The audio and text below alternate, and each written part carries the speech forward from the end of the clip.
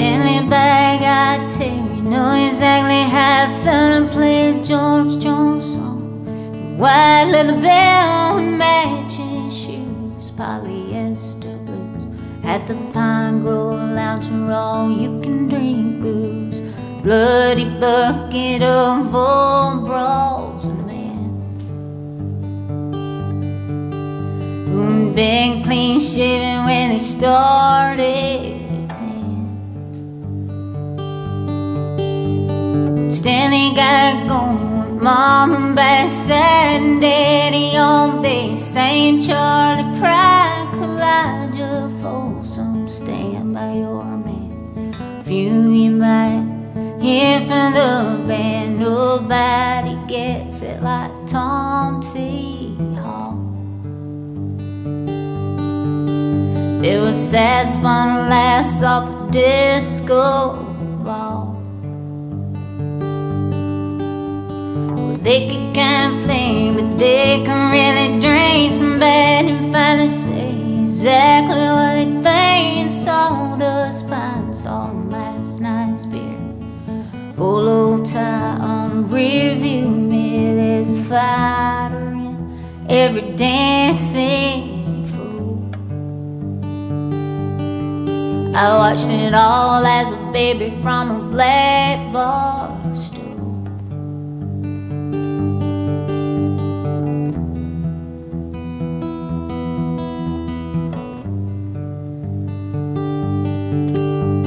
Stanley's wife Carolyn cared to hang around. She liked her drink, just didn't take it in town. They knocked down, drag out every weekend. By Sunday somebody's face was on the mend, passed out cold on the concrete porch. Love sure is a bitch when you live scorched. South and Dirty County had a whole nother bar in the band we played. Since it wasn't very far, there were more strange women, even more smoke, and filled by a legendary live oak. Carol came in hot on Hennessy. She left and wrapped her car around that live oak.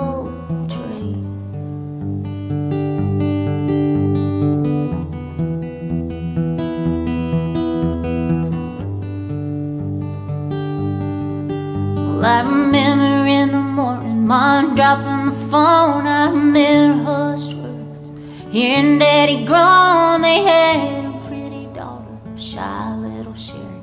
We went and picked her up from the school library. She was 16 and could sing so sweet. And on a really good night, she'd babysit.